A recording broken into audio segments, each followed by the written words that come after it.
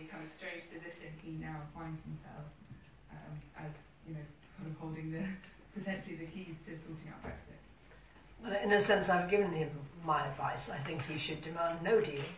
He should demand the long extension that we all know is needed, and he should demand that there is the opportunity for a confirmatory vote.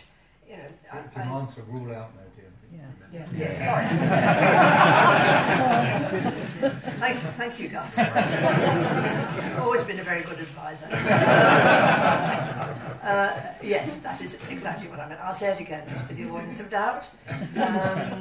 He should demand that we rule out no deal, that we have a long enough extension, which has to be a really long extension to do what's required, and also that the people are given the opportunity of a confirmatory vote. I heard Stephen Barclay on the radio this morning say, oh, the government isn't setting any preconditions, except that, of course, the Prime Minister doesn't want the people to have a confirmatory vote. It's a rich irony, as Stephen has just said. We've had umpteen votes in the House of Commons, and we're going to have more.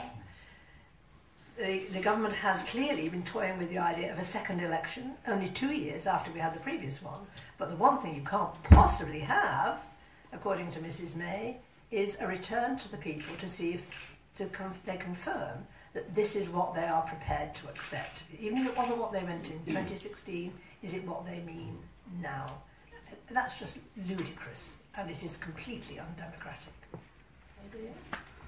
I think it's really important that he shows very strong leadership and charts a way forward that is clear and deliverable. One of the real problems, and I think Stephen touched on it, has been the sense of denial about things. So we come right up to the wire before there's an acceptance that an extension is needed.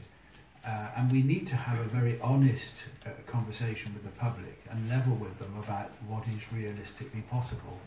That's the real issue for me. And I hope that Jeremy Corbyn, as well as doing the three things that Margaret has said, says to the Prime Minister, let's have honesty here about the way forward and chart a clear and agreed path as to how we're going to resolve the issues.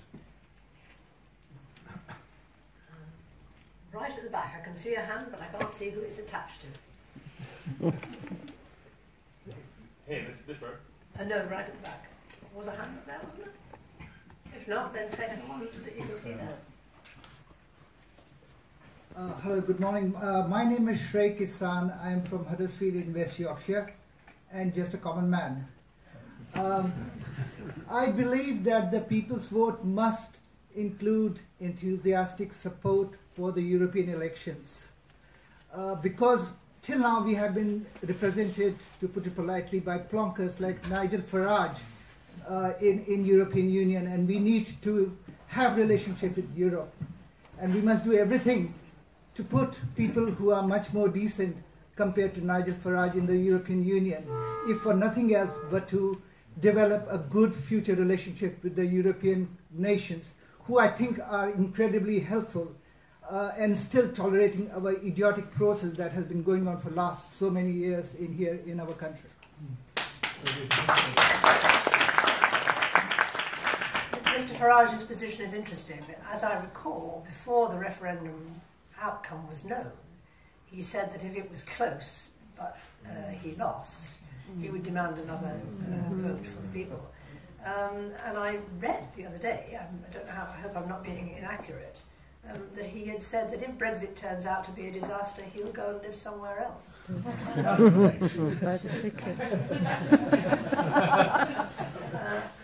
I think, can I just add one thing?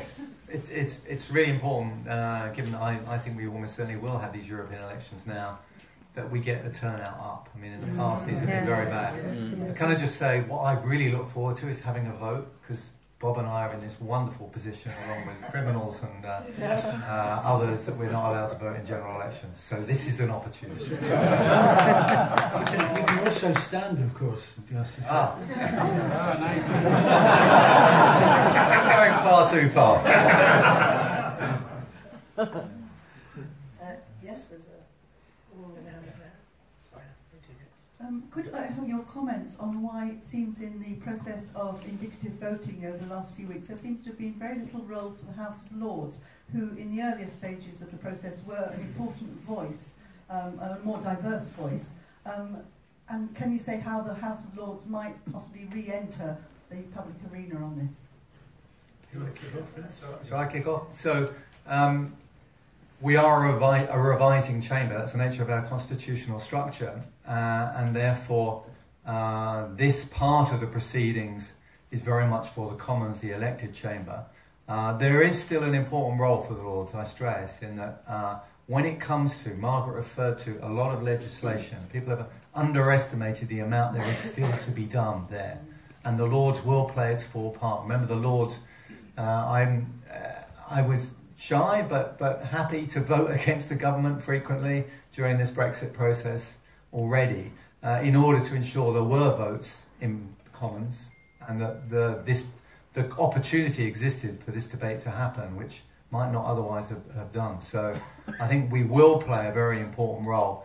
And I should stress, a lot of people concentrate on this deal, which is important, but it's a relatively small part of the overall aspect of us leaving. Next comes the really big stuff, the UK-EU trading relationship. Once we're into the detail of that, if indeed we are down this route, then there will be another big and important role for the Lords to play in its role as a revising chamber. I think you're right to say that the Lords have been essentially bystanders for the recent events. I think rightly so, because the Commons is the democratically elected chamber and it should be taking these key decisions on direction.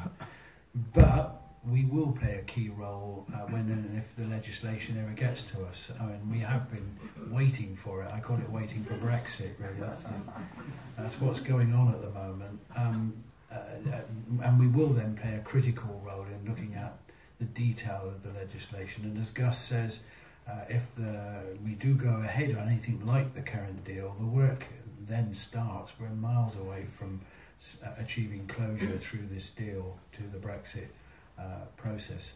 I would invite you to look at some of the debates that have gone on, though, in the Lords, and there have been some remarkably fine speeches across all parts of the House, actually, on the issue of Brexit, which I think have articulated very well some of the challenges we now face. Yes. Thank you. Yes, my name's Rosemary Radcliffe. Can I echo what an earlier questioner said? This has been a really first-class set of presentations. It's put into the record what I think everybody in this room believes. So thank you very much. It's been excellent. My question really relates to the views of our colleagues across the Channel in the European Union. Totally agree that we need a longer period. The person who's going to be going and asking for it is a discredited Prime Minister. Do you think there's any risk, given that it has to be unanimous, there is any risk that some of our colleagues are going to find difficulty in giving us the time we clearly need in order to sort this dreadful muddle out? There's talk in the press that maybe the French are less enthusiastic and so on. That's absolutely fundamental. And is there anything we can do before she goes to make it clear to our colleagues that a very significant proportion of the British people simply don't agree and want to continue with the sort of relationship we've had in the past? I think this is a seriously worrying time, and it really needs people to do everything they can think of to make sure we get that long extension which we had to have. There is unquestionably that risk, and as it happens, I mean, I'm sure they're even more heartily sick of all of this than we are. But on the other hand, very many who are involved in the European Union have been following the twists and turns of the debate here, and I'm sure will be familiar with this dilemma. It may influence them in what they offer the British government. Who knows? Does anyone else want to join in on this? I suggested before the last European Council, I did one of those things I do about once every 6 months, which was to tweet.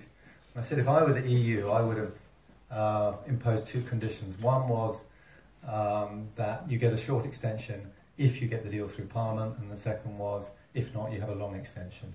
That seemed to me completely sensible, because that will allow all the different options. It's clear then there's no short-term answer, there's no deal going through, therefore you need a long time to sort everything out, for all the reasons that everyone on the panel has said. So I still stick by that, and I think the EU, there is still from my memory of all those European councils, and boy, were there a lot, there's still a lot of goodwill towards the UK, and I think, you know, it is difficult. I mean, to get 27 unanimous, remember it has to be unanimous on Article 50, that'll be difficult, but I think they will, in the spirit of wanting to have a good relationship with us, I think they will support us. So I just hope we ask. And you said, what can be done? Well, I think basically 1 million people made it pretty clear that the feelings here were very strong. So I think that just needs to be continued. You go first.